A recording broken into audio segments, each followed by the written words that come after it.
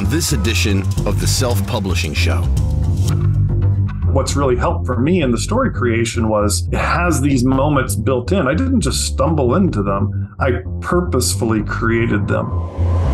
Publishing is changing. No more gatekeepers. No more barriers.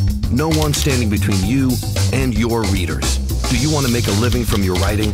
Join indie bestseller Mark Dawson and first-time author James Blatch as they shine a light on the secrets of self-publishing success.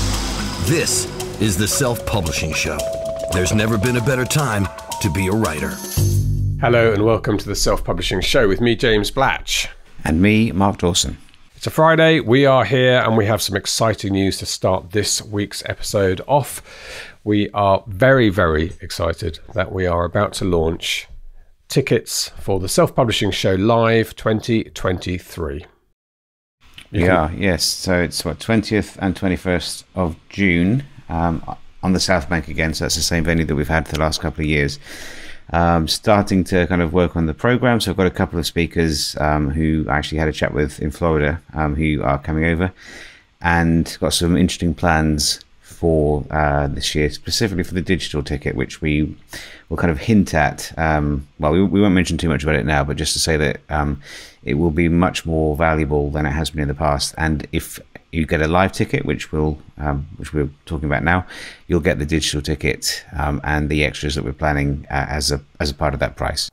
Yes, so that's in terms of the price. Obviously, there is a cost of living crisis around the world at the moment. I don't know if you call it that in America, but basically prices are going up, and we're going through everything we can at the moment, trying to keep prices as capped as possible. It's not going to be possible to do the price we did last year, and we did lose a little bit of money last year.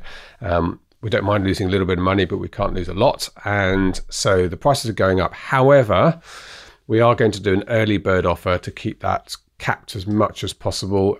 So early birds, if you sign up straight away, you will get the conference at a good discount. And as Mark says, that includes what we think is going to be about $99 worth of digital ticket. That will be included in that. So now you can get your early bird ticket. No panic, it's not today, it's next Friday. So it's Friday the 21st of October.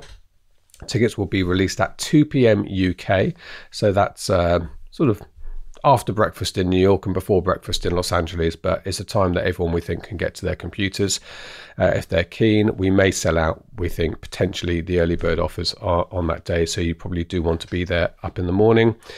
The place to go, and I'll give you the URL now, is selfpublishingformula.com/early bird.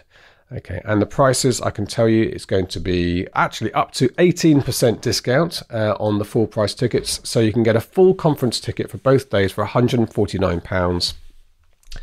And you can get a full conference ticket for both days and the party, the self-publishing party, which you definitely want to go to, for £174. They are the two options you have, and both of them include a digital access ticket, and the digital ticket is going to be much bigger and grander than it was last year, and that's going to be worth at least $99 to you. So you can go snap your ticket up, start looking at flights and hotels for London 2023, baby. That is June the 20th and 21st, Tuesday and Wednesday. And you need to go to selfpublishingformula.com/early bird, all one word, 2 p.m. Next Friday, the 21st of October, those tickets will be released. We'll do another batch in the new year at full price. So if you want that early bird offer, you want to secure your place. We look forward to seeing you in London. Right, we do have a couple of other things to mention, but certainly look forward to seeing you at the show next year. Now, let's do our Patreon supporter. Mark, do you have the Patreon supporter in front of you? I do, yes. Shanda Miller from Tennessee, USA. So thank you very much to Shanda for joining the SPF Patreon and helping us to keep going with the podcast. And also I need to, after our kind of kerfuffle last week about whether someone was or was not in New York, I've heard from Catherine that Michael Robbins is not from New York. So he hasn't actually given us a address. Well, he might not be from New York. Well, it's possible. I suppose this way could, we don't know where he is. I mean, New York's a fairly large city, of course, so he could very well be in New York. But there again, he could be in. We'll do a further clarification next week if Michael, if he wants to get in touch with us. If he wants us to correctly locate him, then he needs to drop us a line. But thank you very much to Michael again, and thank you to Shanda who's definitely from Tennessee. Thank you, Shanda. Thank you to both of them. Good.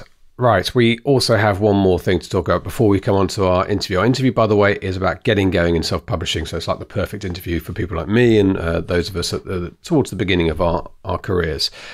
We have a prize to talk about. How do you fancy a £25,000 advance from Audible, or an offer from Audible for your first book? That's one of the prizes you get for winning this competition. Another is £1,000 cash, and I guess you get a publishing deal with Joffy. Yes, you do. You get a publishing deal with Joffy Books. So this has been put up by Jasper Joffy, who runs Joffy Books, a friend of the show. We're very huge admirers of Jasper and everything he's done here in the UK, building up that imprint. Concentrates on crime and gritty crime. So I'm going to read the blurb. Now, this prize, so right from the beginning, is for people of color. So this is exactly what Jasper has written here. The prize invites submissions from unagented authors from Black, Asian, Indigenous, and minority ethnic backgrounds writing in crime fiction genres, including electrifying psychological thrillers, cozy mysteries, gritty police procedurals, twisty chillers, unput-downable suspense mysteries, and shocking domestic noirs. I'd read any of those, the way that Jasper writes. He's obviously a good blurb writer, isn't he? There you go. So that's what you need to do, and that prize is a really, really good one. You can enter up until midnight on the 31st of October 2022. There are some more details about what exactly you need to do for your submission. If you go to the following place, joffybooks.com/prize, Prize. We spell it with a Z, don't we? Yes. It's not one of those words, sort of like it would fit the UK-US thing if we spelt it with an S and then a Z, but we both spell it with a Z. We do, yes. Or a Z. So joffybooks.com/prize. Well done, Jasper, for initiating that prize. And obviously he feels, he works in the industry, that there's an underrepresentation there, and he's trying to fix that with this prize and raise the profile. So good luck with that. I'll tell you what, we'd like to speak to the winner, wouldn't we, at some point? Might even have them on the show and talk about how their writing is going. Good. Mark, I think that's it. For our preamble, but we have the main meat in our sandwich now. Or, if you like, tofu. Oh dear. Yes, here we go. Yes, it's a meaty sandwich today. So we've got who have we got on the podcast, James? We've got Michael Webb, haven't we? And the topic is getting started, I think. Yeah, it is. So Michael Webb, someone who's had a really terrific start to his indie publishing career. He's somebody who gets a lot right. He focuses his work. We always talk about smart work rather than hard work. And absolutely, I think Michael is an example of that. So we really dissect how he's got to where he's got to so quickly with just a couple of books.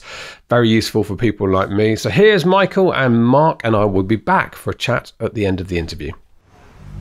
This is the Self-Publishing Show. There's never been a better time to be a writer. Hey, Michael Webb, welcome to the Self-Publishing Show from Atlanta, Georgia.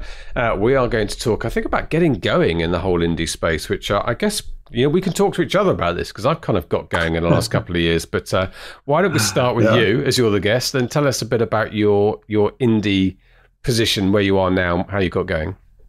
Cool. Well, I started writing about 3 years ago. Out of the blue. I never wrote at all. I hated writing when I was growing up. Whenever I get assignments in school, I always cringed about it. But I was always been a big reader. Love stories, fantasy, young adult, suspense, adventure. And I kind of got this, bucket list idea in my head of it'd be fun to write a novel and, share it with a few friends and family. And I just thought that would be cool. And so I dug in, I said, all right, I'm going to do it. And I started writing, and I quickly realized that it's a lot more work than I expected. Yeah. And that's shame on me for saying, all right, I want to write. So boom, let's start with a novel. But I got into it and absolutely fell in love with it. And the farther I got into writing, I realized, all right, I don't just want to put something out there, to write, begin, and copy, print it, send it off to Amazon, sell 5 copies and be done. I realized if I'm going to put this much time and effort into it, I want to do it right. So I put a ton of time into research, reading books, listening to podcasts, reading blogs, talking to other authors to figure out, all right, if I'm going to do it right, nobody knows who I am. No one's heard of Michael Webb. So I don't have anything to stand on, but how do I do it right to get my name out there? So I produce a book that's quality, but also is something that people will find and enjoy reading and share with their friends. And then I never had aspirations of really making a profit or much less making a living off of it. So it's been pretty cool. That was about 3 years ago when I started writing. My first book published April of 2021. So that's about 16 months ago now. Okay. Well, we'll unpack some of that, but the focus on quality at the beginning. So funny enough, I've just been interviewed on another podcast on Kat Coldwell's podcast, and I was telling her how I found it quite difficult to get my head into how novel writing worked. So it doesn't matter how many books you've read in your life, you don't really understand the mechanics of it until you're starting to write, and sort of realizations that you contrive everything, but you've got to make it look subtle and all these things that we go through as novelists. It took me years to do that. I mean, probably if I had to add up the beginning part of it where I didn't know what I was doing, and then the last 3 or 4 years, I think probably 5 or 6 years of writing and rewriting one book to get my first book out. It's been quicker since then, but you seem to have done all of that quite quickly. Yeah, I didn't feel quickly. Right. But I think the biggest thing that helped was a few different things. One is I'm a huge reader going into it, and I know what I like. I know when I read a book, I write in young adult epic fantasy. So let's say, reading those books, when you get to a moment of the book and you're like cheering, you're just reading through pages, but you're smiling as you read because it's so exciting, or like a moment when a character does something awesome. Those moments stick with me. And that's what makes me, when I think of my favorite books, I think of the ones that have several of those moments peppered in that I just get super pumped up about. So when I first started writing, the number one thing I did was I kind of reverse engineered what are some moments I want to put in my book. And so I went back and thought through my favorites. I thought through like in the Hunger Games, where Katniss is going through the training and she's testing, and she scores like the highest score out of everyone who's going through the different candidates, the tributes. And reading that, I'm like, oh, that is so cool that she was able to do that over all these other people. Or in Name of the Wind, my all-time favorite book, Quoth is interviewing he's teaching at the university because this professor is awful and rude to him, and he says, all right, well, why don't you teach the class? And so he goes up there and says, all right, you have me to do it, and he like blows everyone away with teaching and ends up embarrassing the professor. But it's just this moment of like, everyone wants the chance to be that awesome, and to see this character who's kind of overlooked, or people don't give them much thought, and then all of a sudden they're raised to this level of appreciation. Just really makes you excited about moments. So that's what I started. I said, all right, what moments do I want to? Sorry, I was just going to say, I love that aspect. I was thinking about this yesterday. I think about Danny Boyle films, a British film director who did things like 28 Days Later and Sunshine. Okay. And the one where the guy cut his arm off, spoiler alert. I think he does the same thing filmmaking. I think he thinks of this incredible set piece scene, which is probably around the kind of 90-minute mark of a 2-hour film, and then he builds a film around it. And the score and the music and everything. But it's not a bad way of doing a story, of having that moment and then thinking, okay, how do we get here? As you say, reverse engineer it. Yeah. So that's the approach I took in writing. I didn't have my plot. I didn't know what I was going to write, but I said, all right, I want this to happen. And I put it on a piece of paper. And I want this to happen and this. Not that I'm copying and putting it in, but I'm saying, what was the emotion? What was the feeling that the reader had in that moment? And how can I create a similar sort of feeling in a situation that's something unique? Yeah. So then I put those out on the paper. I had like 4 of them in The Last Shadow Night, my first book, my debut novel. And so I put those down as my pillars of the book. And then I said, okay, how do we get to that place? All right, let's start here. Then how do we get from here to here? Okay, then we do a little of this. And so then I think what's really helped for me in the story creation was it has these moments built in. I didn't just stumble into them. I purposefully created them. It's neat. I just recently read Seven Figure Fiction, the concept of universal fantasies. It's a book written toward romance novels, but it really applies to anywhere. But it's that same concept. I didn't realize it at the time, but I'm trying to build these moments that people, anybody reading absolutely loves that concept. And so they get excited about the scene of what's going on. I've heard it said people don't want to be entertained. They want to be emotionally moved. Yeah. So trying to create these emotional responses, but through a setting that makes them cheer or makes them, boo or whatever you're trying to create in that moment. But I think it's ended up working really well with the books I've published so far. Can you give us some examples? I mean, you gave us some examples from films, but maybe from your stories of how you've done that, how you've come up with that moment that's going to be an emotional impact rather than simply a hero moment. Yeah. So I don't want to spoil alert any too much of the stories, but that's okay. So in The Last Shadow Knight, the story centers around this kid grows up on the streets, and his parents had died, and he finds this mentor, the Shadow Knights. There's this secret organization, and he finds the last person is this old guy. He's kind of retired, but he brings them in and trains them like his apprentice. So as he's going on, he used to be living on the streets and stealing and, kicked to the curb, barely surviving, barely having food. And now he's training, he's learning, he's learning about sword fighting. He's getting educated. He's learning to read.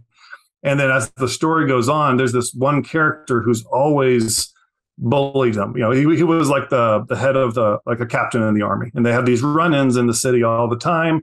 His friend was actually killed by this guy.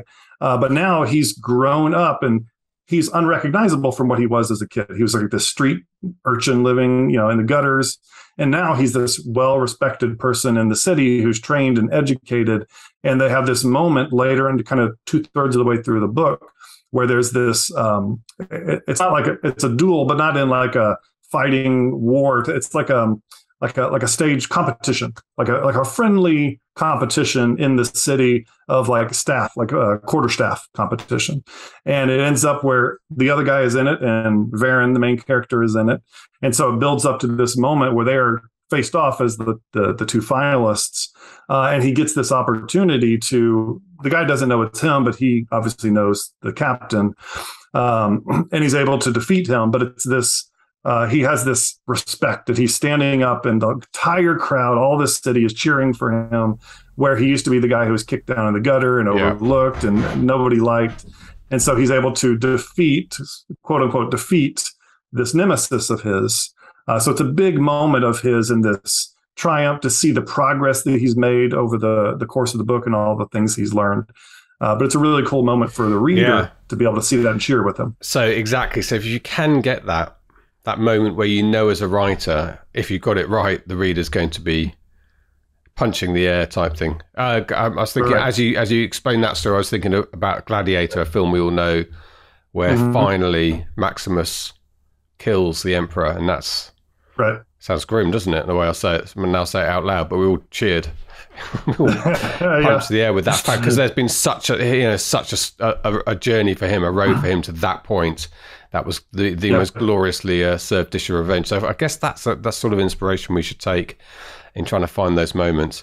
So you come up with that kind of, I mean, that moment's not just isolated. You must have come up with a reasonable amount of that. It's going to be a long journey to get him to this point. Or do you have this jewel in your mind first and then think, well, why is it so important to him, and then reverse engineer it that way?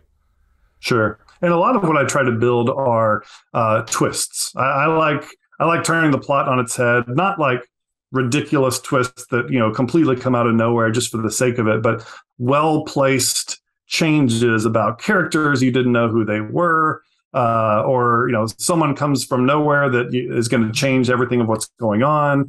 So I've got a lot of those built in, and I put those as a lot of my significant points that I try to build the story around. Okay, build up to this twist, and then bam. There's one part in my second book near the end. Without fail, everybody who reads Rise of the Shadow, my second book, they come back to me. They said, "Holy cow! I did not see that coming," and it's just really cool because it builds up. And I had it in my mind way back when I'm writing book one. I'm like, okay, the end of book two, there's going to be this awesome moment, and I kind of built it up, all planning to get to that part. Yeah. So tell us about book one. You got it finished. I mean, how much professional help did you then engage? Because getting started is another thing. I didn't really know how the editing process even worked. Had you researched all this at that point? Yeah, so I started without researching. I started just writing, putting words on paper. About halfway through, like I said, that's when I realized I don't want to just sell a few copies to friends and family. I want something that I could pull off a book on Barnes & Noble shelf and hold it up to mine and say, this is just as good as that, if not better. So I said, all right, if I'm going to do that, I need to start researching. So when I finished my first draft, initially I thought, all right, first draft, boom, I'm done, print it and send it off. But I'm like, okay, I need to get it edited. So before I got with a professional editor, I used alpha readers. So not even beta readers. This is kind of like, hey, this is rough. It's out there. Give me some feedback. Am I completely off the mark here? And of course, I used the cardinal sin of friends and family because that's all I had. But I got some good feedback from them. They weren't nearly harsh enough. When I look back and read my early stuff, it needed help. But that helped me get it a little bit cleaner. And then I used a developmental editor. I hired someone to go through and help me with the structure, the plot, the characters, all that sort of stuff. It was mind-blowing, the amount of information I learned as a writer, not just for this book, but just because I didn't know how to write. I wasn't trained as an author. I didn't practice on short stories and novellas. I jumped in way over my head. And so the developmental editor comes back and, I'm crossing my fingers as I open in my email, like, oh, what's she going to say? What's she going to say? And I open it up and there were, the track changes shows the amount of changes in the script. I had 15,000 edits to review. Ooh. And I'm like, that might be more than my first one, which was, I think, 11 or 12,000. But yeah, wow. Yeah, but it's this gut wrenching. Oh my gosh, I am awful. But you get into it, and it's like, okay, this says it's a change, but really, it's just changing these two words around. That's not a big deal. I can do that. Or make a comment about a character, and it's like, oh, I can fix that. Let me add a sentence, and now that's solved. So I worked through that, issue after issue. And then with them, I was new. My developmental editor gave it a second round. So I was like, okay, I've done my edits based on what you gave me. So she took another look through to give me more feedback, which was needed, because then I'm like, okay, I'm taking it to the next level. It's not just story editing. Now it's getting a little bit more polished through her professionalism. It was still not great. By that point, I didn't realize it yet, but I'm thinking, oh man, I solved all these problems. Now this is awesome.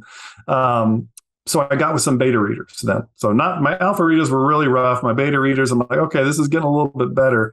So I sent out, I had 4 beta readers in my first round, and they come back, they're tearing it up. Change this, fix that, do that. I'm like, oh my gosh, this is awful. And so I'm going back in and I'm editing it all. And then I'm like, okay, I changed that, but I'm not feeling good.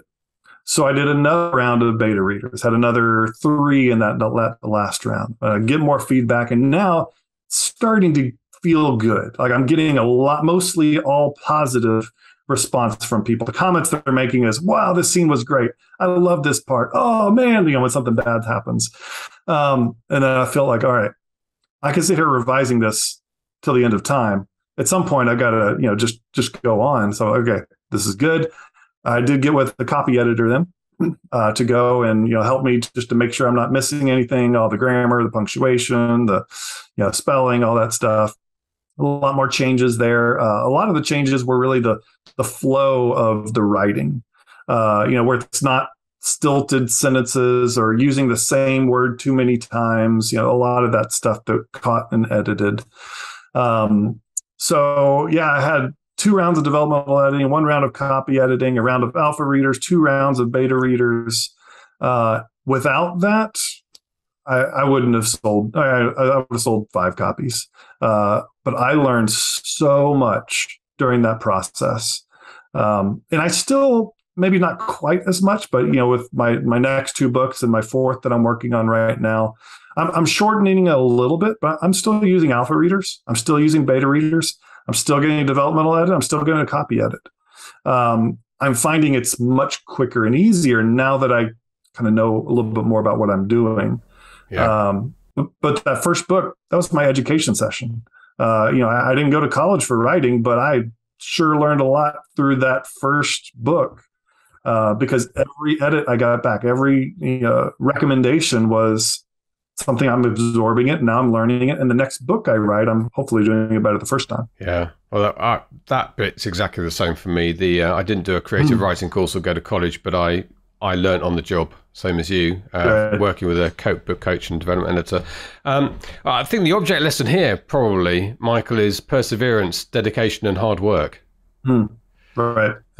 Which, surprise, surprise, a lot of hard work. Key ingredients. Right. Yeah, you can't just luck into there's a lot of luck involved, but there's a lot of hard work, and you got to do things right. I feel very lucky, very fortunate with the results of my first book. It completely blew away any expectations I could have even thought about having. But I attribute a lot of that to hard work. I worked my butt off writing it and getting it to be a good novel that I'm proud of, and that people review it and say amazing things. I'm like, holy cow! Are they talking about the right book, or did they post that on the wrong book? I just my confidence starts to build, and it's really cool to see. Well, you've done really well. I can see just looking at Amazon, it's got a couple of thousand reviews already. That book one that was released in just over a year ago. So just past 2,000 on Sunday in the US. So I was pretty pumped about that. Yeah, that's really good. And I think you said in your notes to me, you've tossed it up. You've probably sold 75,000 books now. No, 48,000 Sorry, 48. Books. Yeah.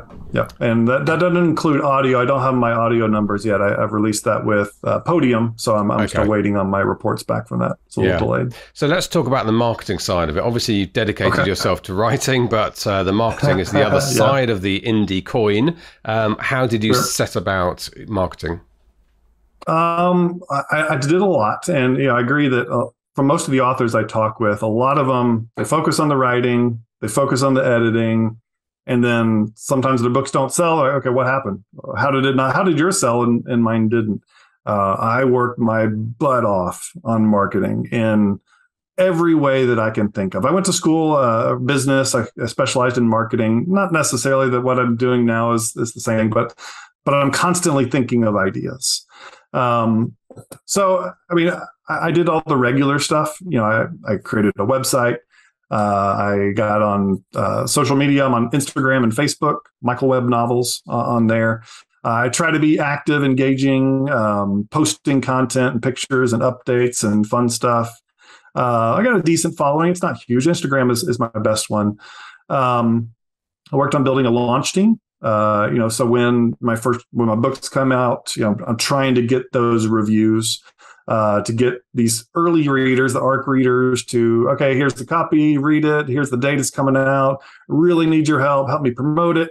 Leave a review. Reviews were something that I was not prepared for how challenging that was. To get them or to read them? To get them. Read them too. Yeah. that is tough. But getting reviews, it's so important, because if you don't have a rating or you don't have a review, people aren't there's no street cred for your book. No one's going to buy it if they didn't know it's good. So I thought I got 50 people on my launch team for book one. And I thought, okay, some of them won't read it. Some of them will read it and maybe won't review it. But I'm like, all right, hopefully within a week of launch, I get 40 reviews. I'm like, all right, most of my people, these are good people. Most of them were friends and family, because it's my first book. No one knows me yet. I had maybe 6 that left reviews, and I'm like, what is going on? But it's just a challenge. And what I really did is, for the first probably 6 months, every time someone contacted me saying that they had read my book, I'm immediately asking them, hey, if you haven't done so yet, could you go on Amazon and leave a review, just honest review of what you thought. So I'm asking every time I get an email, every time I talk to someone. Eventually, they kind of take care of themselves, but you really have to get a lot of volume. So I've sold, the first book I've sold about 25,000 copies, and it's at 2,000 reviews. So I think that's a pretty good ratio. I put some fun stuff in the back of the book. I got a picture of my dog in there, little story about him and how he wants you to leave a review. I think that helps with the ratio of getting them up, but it is difficult. It's a big challenge to get those responses. Yeah, definitely. There are ways. In fact, there's a webinar we run occasionally on getting your first 10 reviews, which is tricky with sort of five different ways of doing that, but very useful. Yeah, I had a mailing list. It ultimately will be your friend there, building up a mailing list. And I had a review popped up in my latest book, my second book recently, that was a weird negative review. I don't mind the negative you get that, but it was a weird one. It sort of said the ending was predictable with X. And I can't remember exactly what he said, but what he said was not the ending.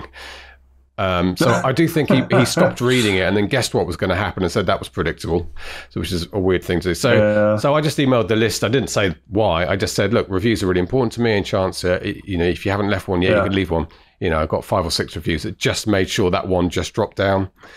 Down the list. So these things are important. And I think to do 2 things is to look at what review Amazon has chosen to sit at the top, and then try and get that altered if it's not one that's really good for you. And secondly, just look at it. And some people move the ratings to most recent first and have a look at that order. So that's one area. Reviews is one area. You say it's a key part of it. It's credibility, shop window sort of stuff, isn't it? And referral stuff. So it's very important. But you obviously pushed your books. Did you put some paid ads out for them in those early days? Very little. I did a few Amazon ads. I started bringing them down, though, because eventually I found probably 90% of my sales through Amazon were someone who searched Michael Webb or The Last Shadow Knight. So I'm like, I'm paying for an ad for someone who's already looking for my book. Not that that's bad. People talk about you want it to be at the top of the list. That's fine. But I scaled those down. I did maybe $50 a month in ads. Okay. I dabbled in Facebook. I'm actually taking your course right now on Facebook ads, and I've figured it out. Not that it's figured out and successful, but how to do it. I'm working toward that. So I'm going to ramp up my Facebook ads. But I didn't do much ads. That was very little of the sales I had. When I first started, I think the toughest thing that I figured out is you got to get over the hump. Because once you do, Amazon will sell your book for you with almost no effort. And it blows my mind. One of my readers let me know she got a Amazon delivery, and she got an Amazon Echo, and it says, oh, you have your blah, blah, blah has been delivered. By the way, Michael Webb has a new novel out, The Shadow of Destiny. Would you like to hear the description? And so the Echo is reading and advertising my book for me. But they send out emails all the time, and I think most of my sales come from that halo effect that Amazon, it sticks up high in the ratings. But so what I figured out is you have to work hard. Every sale, every review at the beginning, you have to get that traction. Because no one knew who I was before. It was about 3 months before I published The Last Shadow Knight. I started reaching out to book bloggers and reviewers. I contacted probably 120 different book bloggers of just a cold pitch. Say, hey, I got this book. And I'm sure they get them all the time. I'd love to send you a free copy, read if you can, read and post it. And I got maybe 10 responses out of the, all the 120, whatever I sent out. That was a challenge. I worked on Instagram trying to network with people, trying to find other writers, like, hey, let me read your book. You read my book. So I did a lot of that. I didn't do a good job of building a mailing list at the beginning. I wish I had started with a reader magnet, started a novella. I do have a novella now, which I give out to build my mailing. It's a prequel. It's called Shadow Knight's Origin. And it's awesome. Like, I love it because I wrote book 1 and 2, and I'm like, now I've figured out how to write. Let me do this novella. And it is awesome. It's packed, 90 pages of action packed, just leads straight into the story. I love it. If anyone's interested, michaelwebbnovels.com. I'll give you a free novella. Sign up for my mailing list. Never stop marketing. Exactly. Yeah. Just being on here, creative marketing. I'm here talking with James Blatch on on your podcast. It's just a chance to get your name out. A huge part my success that I attribute to is my cover. I absolutely love my cover designer. He does fantastic work. And that's the number one biggest comment I get when I was absolutely no one and no one knew who I was. Holy cow, that's an amazing cover. That's what I heard from everybody. It really stands out. It really conveys that epic fantasy, young adult-ish vibe. I get so much traction from that. When I do in-person sales, I got a big banner, like a 7-foot banner, whatever it is, and it's got the cover on it. People will flock from across the room. They're like, wow, I saw that banner. Let's talk. Yeah, that's what I'm interested in. And of course, the cover. I was going to say, what we say about the cover, that there's number one lesson which I go on about, is its only job really is to tell you at a glance what the book is, and so you can connect with the correct readers, as long as it dovetails with what the story is. And oh my goodness, at a glance, your cover does that job. And it's a great cover, but its most important thing is it just tells people what the book is.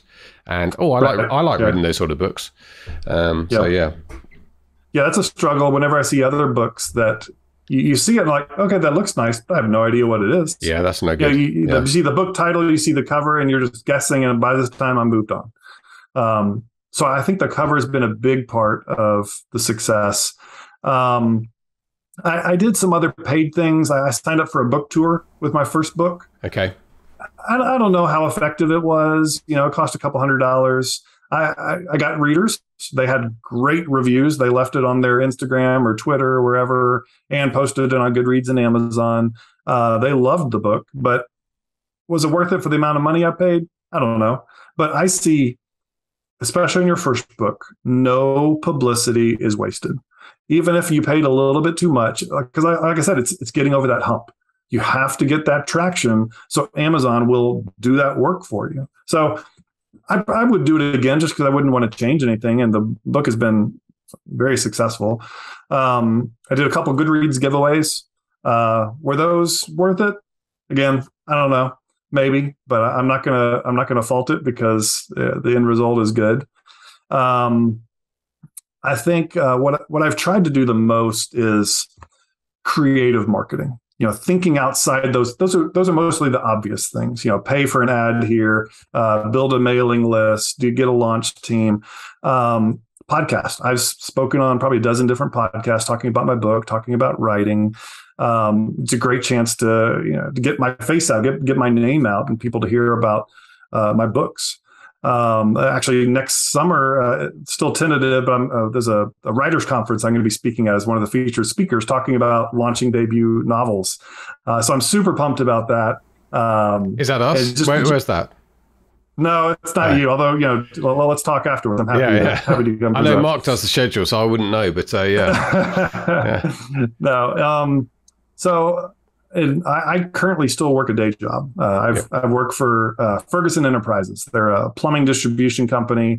I manage a shared purchasing center. I've been with them 20 years. Great company, great people to work for. So it's tough to want to leave that because I really enjoy that group. When do you have a plot to leave, a plan to leave?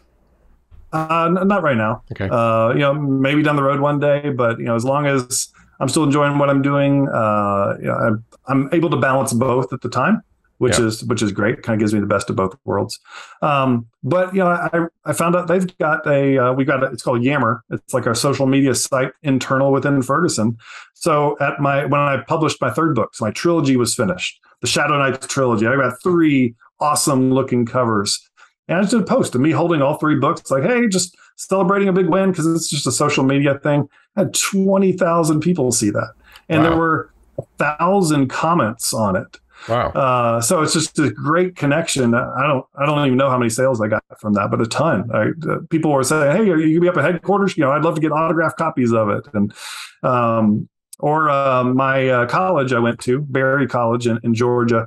They've got alumni magazine. So I've got an article mention coming up in the next magazine that comes out that's going to, kind of publicize me for, having the trilogy out as, hey, past alumni Michael Webb, and successfully debuts a trilogy, so stuff like that. No stone is left unturned. If there's something that you think it'll work, and even if it's an author audience, you still find there's value in that for you. Authors are readers, probably more so than readers even. I spend a lot of time on Facebook groups, not to market myself, but to interact, to engage, and I learn a lot.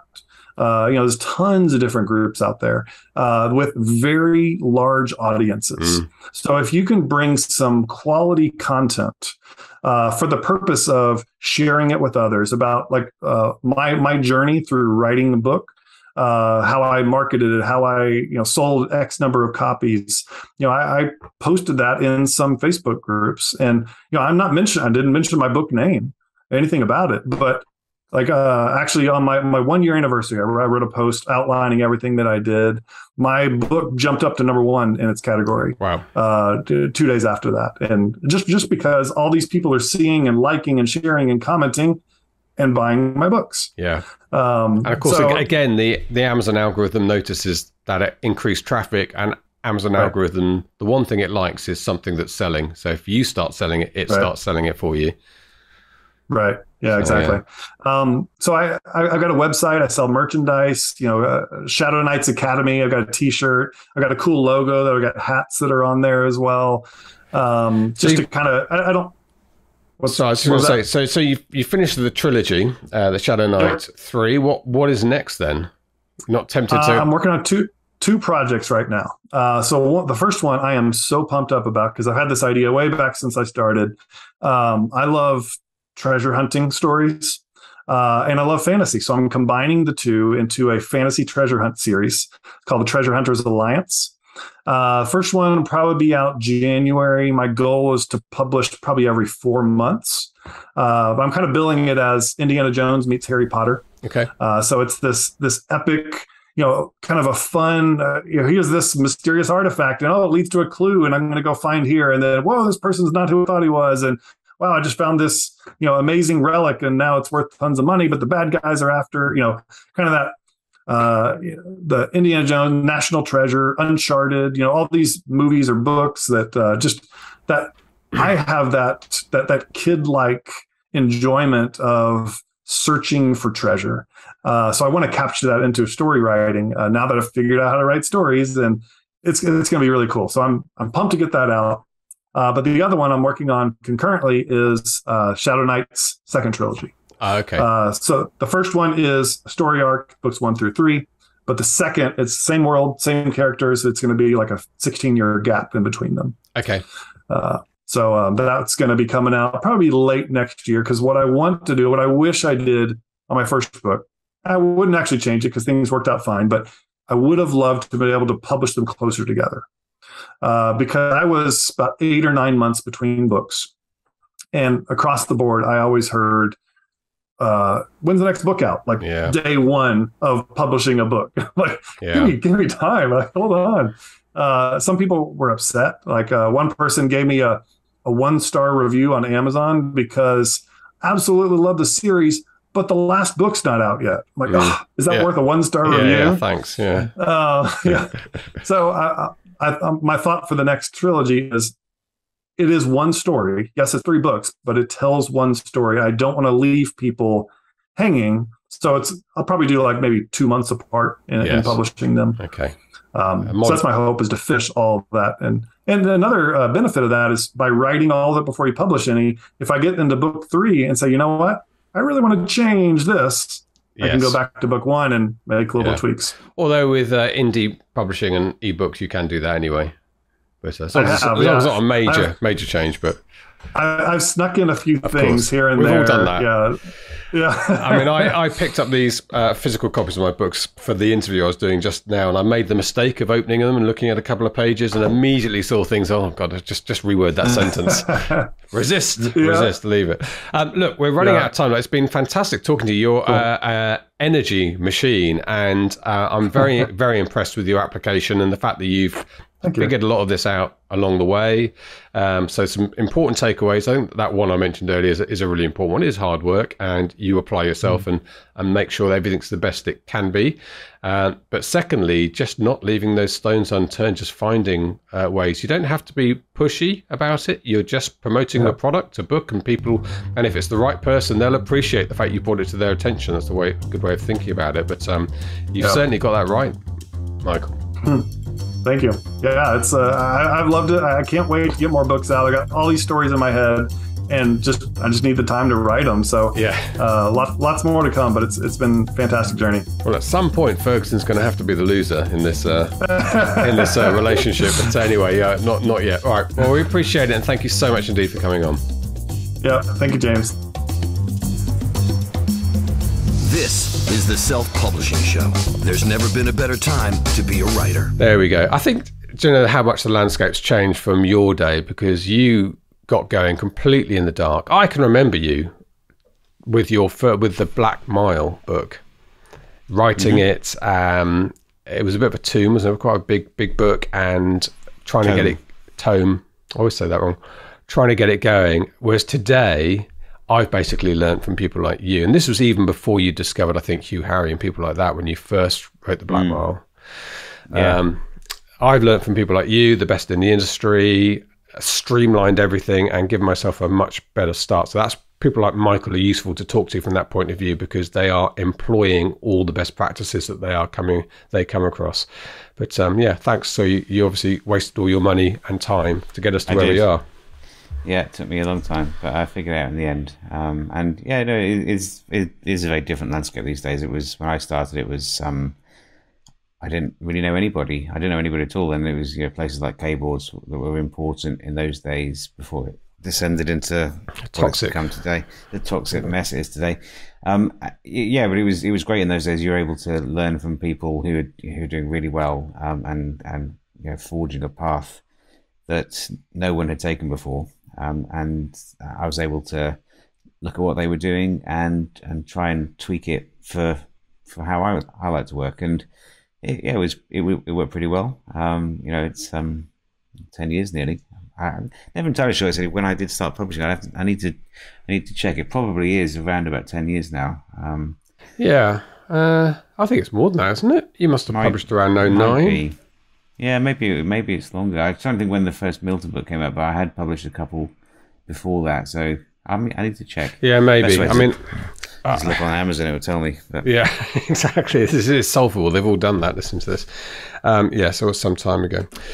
Good. Anyway, I hope the interview was as useful to you as it was for me. Now, one more thing I think we will talk about, Mark, but I haven't got huge amounts to say on it at the moment in terms of detail, but some people have noticed, and I've posted into the Mastery group about this, that Amazon have introduced something called attribution links, Amazon attribution, which is inside your Amazon ads dashboard, at least in .com and .co.uk. I haven't checked DE and the other territories. It may well be there as well. And what does this mean? These are links that will link to your product or whichever product you choose, and they will track any sales that come as a result of that. They work exactly like an affiliate link, but there is no affiliate payment attached to them. It's for tracking the effectiveness of your Facebook ads, for instance, of your email newsletters, your social media posts, and so on. So you create the links, use those unique identifiers that you will follow, and then put them in place and work out how your campaigns are doing. Now, the reason I haven't got a lot to say about this at the moment is because I'm in the midst of trying to generate the data. So I've had to up my campaigns, Mark, because £20 a day is not going to do it in terms of the data I need to be able to optimize. So expect an expense claim at some point. But they are working at the moment. There is, as a lot of us are discovering, these early adopters, as I like to think of myself, there is a bit of quite a significant lag in the data coming through, and potentially a bit of a mismatch between how many clicks Facebook's saying we got that should have gone to the page, right? Where else can you go if you clicked on it? And how many clicks are showing up. So it might just be the data takes 24 or more hours, maybe even 48 hours to come through. So digging into it, there will be a module if you're in Ads for Authors to explain how to use it, not just how to use it, but how we should be employing it. And I'll give you a good way of organizing yourself around that. And I think we'll talk about it in more detail, Mark, when we know a little bit more about how it's working, how effective it is, and a bit more about the landscape. But it's significant. I think it's a significant moment for us. It's very, very significant. It's been in beta for about 18 months. I learned about it a long time ago. I haven't used it because I use affiliate tracking most of the time. But this is it's long overdue. Amazon should have done this ages and ages ago. And it gets around the issue of Amazon affiliate, the affiliate program not really liking you putting your links in social media advertising, for example. And I think the reason for that, I know it is because it's FTC, so it's making money off the ad is a problem potentially. So by removing that element of the program that they run with the affiliate scheme, it gets around the problem. But yeah, being able to have trackable links that give you sales data is critically important. It was a really the kind of, when I figured out what to do 8 years ago when I was running my first Facebook ads, it was a real kind of, it was an eye-opening moment, because otherwise you can get clicks but you don't know if they're actually doing anything. So to be able to track the other end of the equation and to work out what money you are actually making from ads was a real game changer. So this makes it a lot easier. There are less hoops to jump through. You don't need to get the account approved. You don't need Amazon to approve have the Amazon branding on the account. You don't have any of the kind of issues with terms of service, all of that kind of stuff. It's a really big moment. So we will probably dedicate, maybe even dedicate an episode nearer to the ads launch in January next year. Yeah, I think so. And there'll be a module on this, which I will do. We'll also update the Facebook ads course on the bits and pieces where we talked about affiliate links. I guess we could still leave them in there, but from the reason you were talking about affiliate links in your module at that stage, Mark, I think it was for the tracking, right? That was the main purpose. It's definitely not for money. I mean, over the years, I have made quite a lot of money through the affiliate program, but that isn't the reason why you want to use them. You just need the data. Otherwise, you're just kind of guessing whether your ads are working, which isn't really sustainable in the long term, especially not if you're spending a lot of money.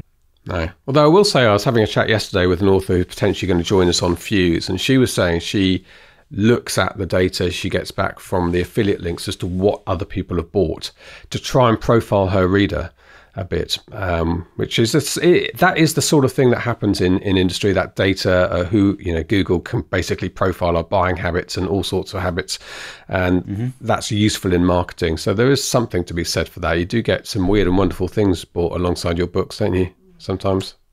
I've had some very strange things, which are probably not for a family podcast, but very interesting. Yeah. So if people don't understand what we're talking about here, with affiliate links, once someone's clicked on it, bought Mark's book, he gets you can track and see that it's gone through there. If within 24 hours they buy something else, you get a cut of that, but you actually see what the product was. So if they bought a lawnmower, if you're lucky, they bought a JCB digger for £250,000, but unlikely on Amazon.